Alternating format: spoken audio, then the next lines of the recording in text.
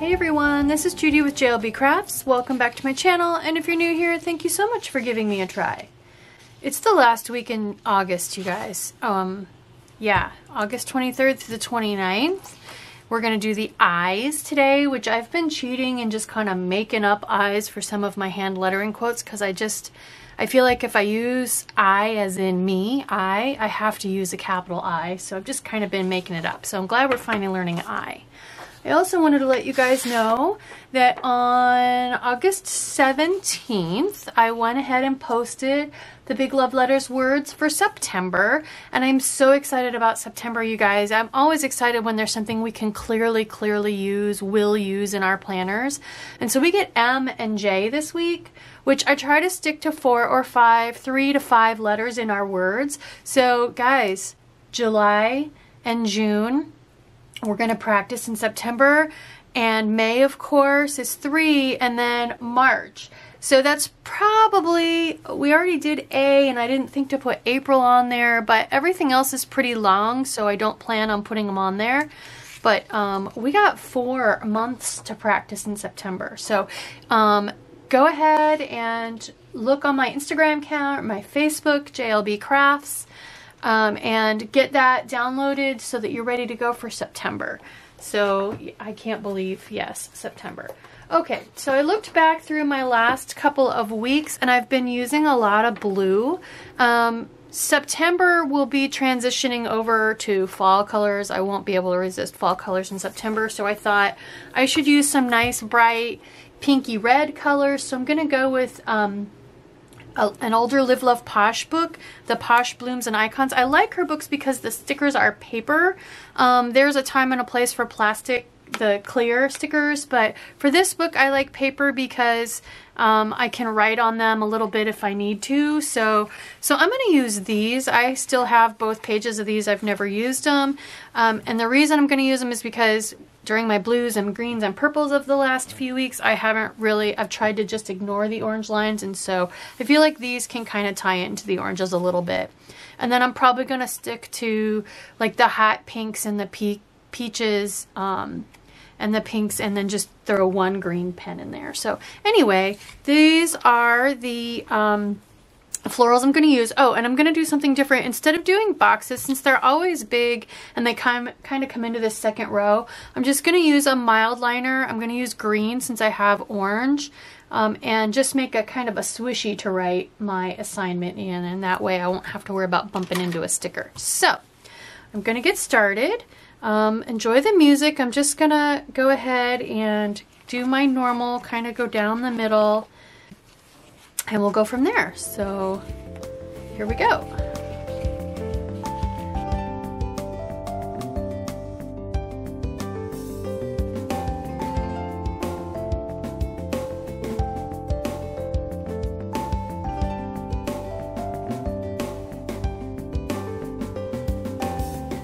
I think I'll go ahead and use this Simply Gilded pinky, kind of Simply Gilded washi tape along the edges too, just because I'm using up all my small florals, and I still need to put some up here. So I'm gonna go ahead and put this along the edges. I think it's really nice. It's got silver and kind of a hot pink foil on it, which is pretty cool. It's not something you see very often, so it's gonna clash with the orange, but I don't care. Just trying to decide which way I want the foil to go. I think I want to go to the outside edge. Don't pull it too tight. You don't want your page to start curling on you. Okay, it's time to trim and punch. Didn't cut that very straight.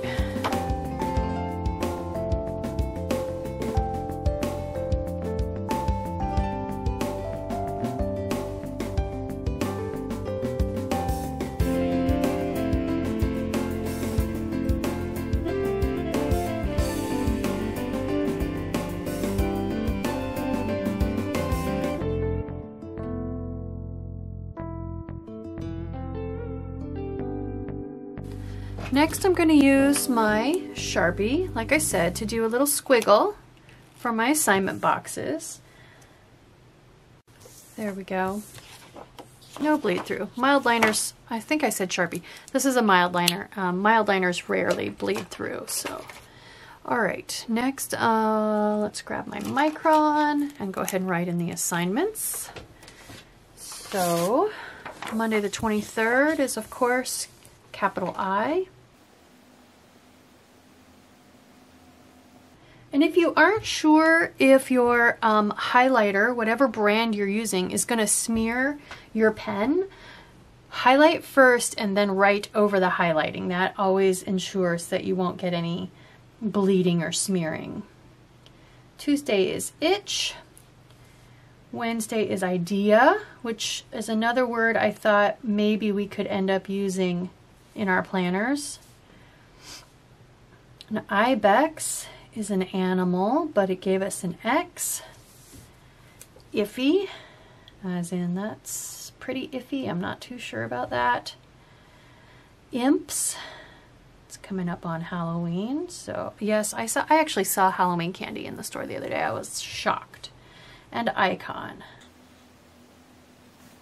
Okay, so I am going to pick my pens and zoom in, and then we'll get started on the eye.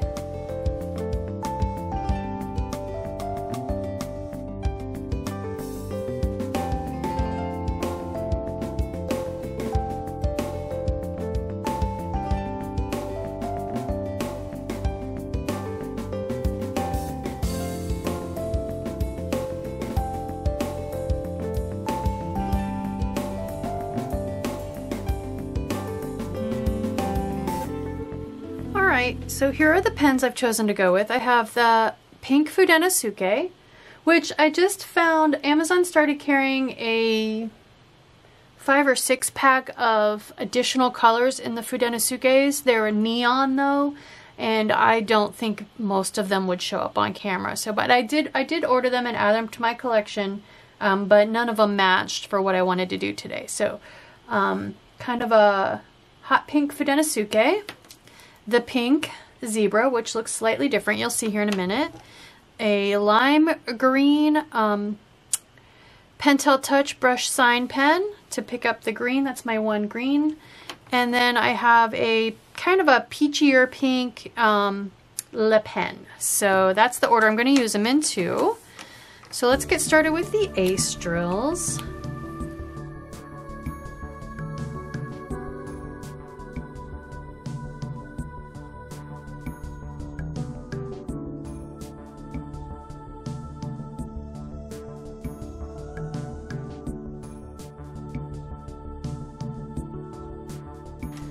Definitely in order from stiffest to softest, although even the softest one has good bounce back. So, all right, so letter I. Boy, it's hard for you guys to see. Okay, so they're just, it looks like they're starting here, doing a little bit of a light out. My gosh, let me try to adjust the light so you can see that a little better. Does that help at all? I made it a little darker so it's not all washed out. There we go. Okay. So they're starting kind of, it looks like in the center, coming light out, light up, heavy down, and ending with a little light up. So that's not bad. I could do that. That little crossbar there reminds me a little bit of the capital F. All right. So the free download Tombow Fudenosuke calligraphy pen pages show something kind of similar. Starting here, we got a light up in, or a little bit of a light jog, kind of the opposite of the ending of a V or a W. And they're going a little bit fatter. You can see the heavy down, light up, heavy down, light up. And they're, of course, not slanting because they don't slant any of theirs, but you definitely can tell they're doing a heavy down right here in the beginning of the stroke versus over here. Okay, and then let's check the Walmart calligraphy book. I will probably, if I go with one of these, not worry about letting this be a heavy down just because I want the muscle memory to stay the same in my writing, and we're used to heavy down. So GHI. Okay, wow, this is quite a bit different. They're just doing light up, heavy down. And I know these are mostly what I've been going with, but I don't really care for that. That looks like a number 1 to me and not a capital I. All right, let's see if they have an alternate. Here we go. So they're doing an old school, kind of like our Z, light across, heavy down, light across. And it looks like they're saying start with your heavy down and then do your 2 light acrosses. Obviously looks very much like an I, but doesn't look slightly fancy like I'm liking. So I think I'm gonna probably go, for the first time in a really long time, maybe ever, I'm gonna go ahead and do something along these lines, I think. So let's see how that looks, see if I like that.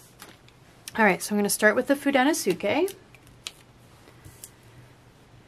And they are starting well below center line. Like, I would say 75% of the way down they're starting. So, heavy down, light up, heavy down, and up. It looks like an I. I think the thing that I'm not liking is how low it's starting. See, there's this one, the Fudenosuke, they're starting more up, closer to the midline. I think I like that better.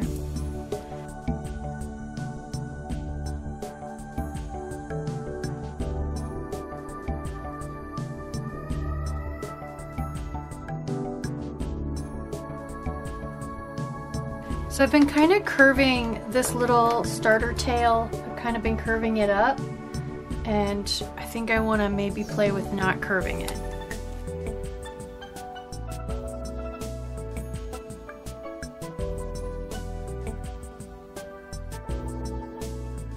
I don't like when this gets fat, and when I was trying to keep that straight, it was seeming to make it even fatter. So I think I'll keep with either a slant or a curve.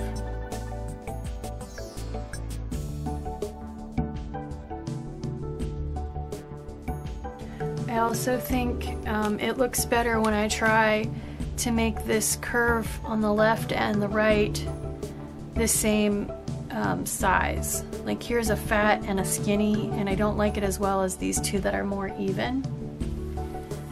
Okay, so let's try itch. So we have an ascender right next to the capital I.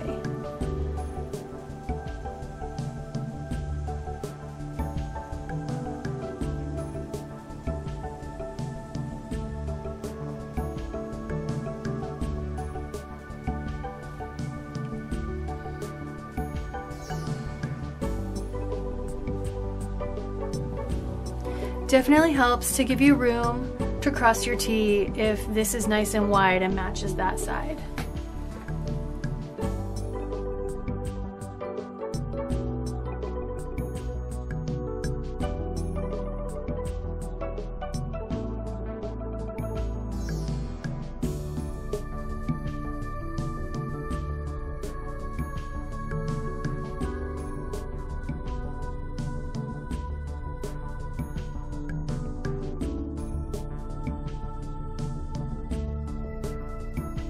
That one got really fat somehow.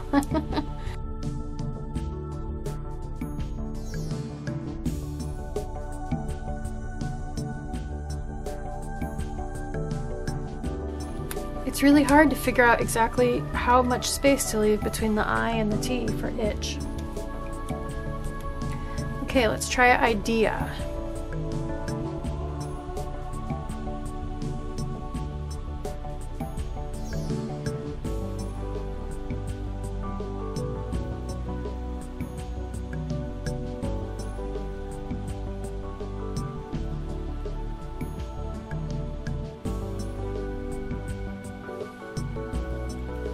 That's another one we could write in our planners.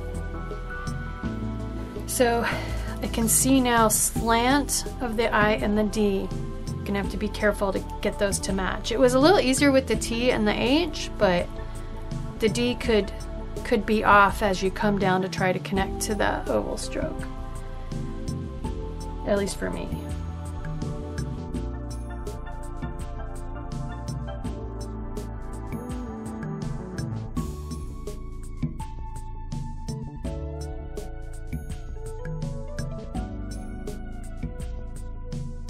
Yep, definitely struggling getting consistency between the I and the D.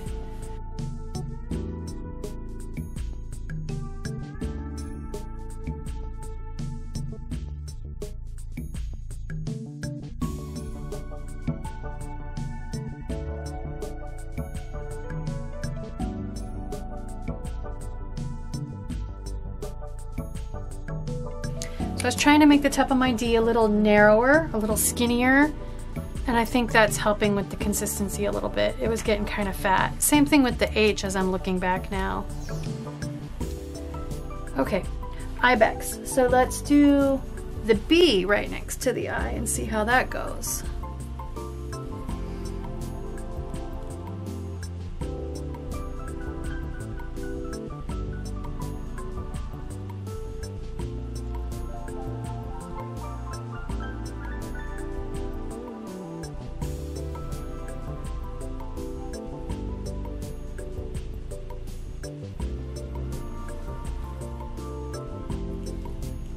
Same thing, I can already see. Try not to make that too fat, I think, for me.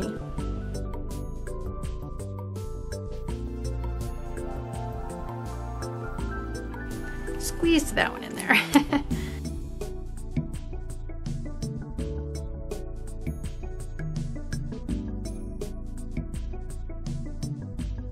I did this one without the little tail thing because I don't like how pointy that is. It doesn't feel like it fits with the rest of my lettering style.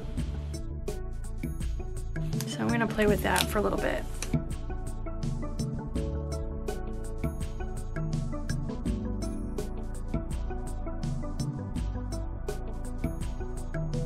I think I'm liking that better, where I don't do the little hook and I start down lower.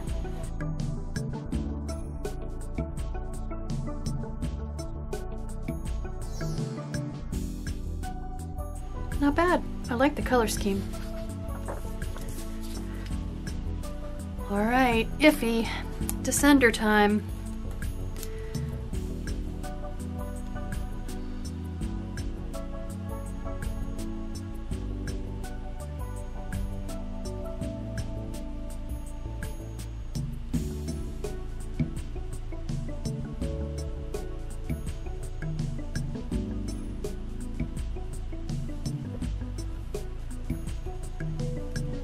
Interesting. It threw me off, the how high to make my Fs. And again, I hate Fs, and I especially hate double Fs. So sorry for that, guys.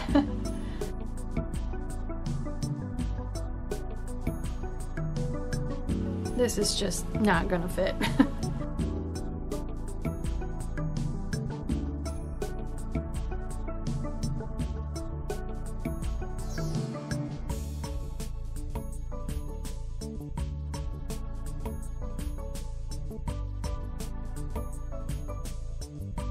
I think I probably should have just gone every other line on this one. Something you guys might want to consider when you do your practice. It's just, you won't be able to write iffy as often, but it's a double F anyway, so. Yeah, I think I might call this one. I'll just put some eyes in here. It's just very, very distracting. All right, let's try imps.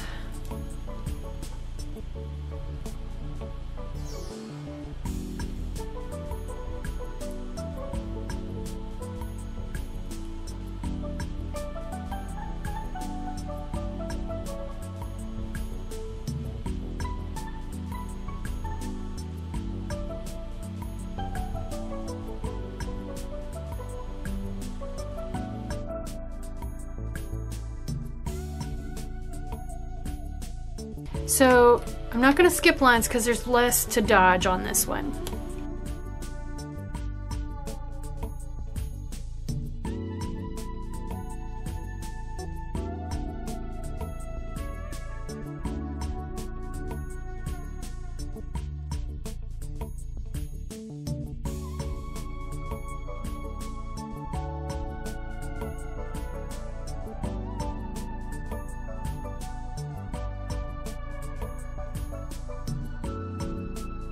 Alright, and last but not least, icon. I don't know if we'd ever use the word icon. A lot of us use icons in our planners.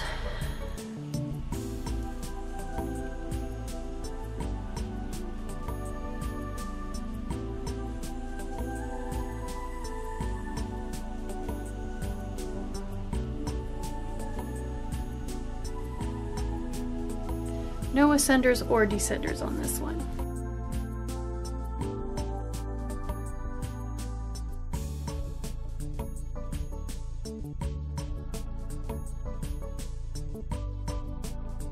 The trick on this one is figuring out where to start the C.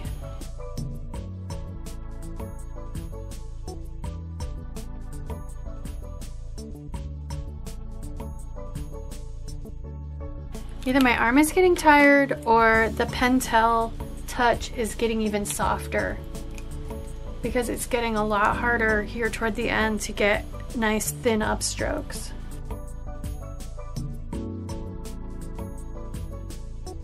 Which I feel like the Le Pen Flex is just as soft as the Pentel Touch, but it bounces back a little better so that it's easier to get the light, thin upstrokes. There we go. Okay. Big color change.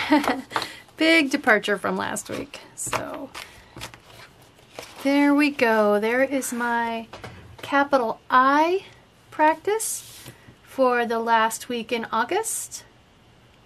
I hope you like this video.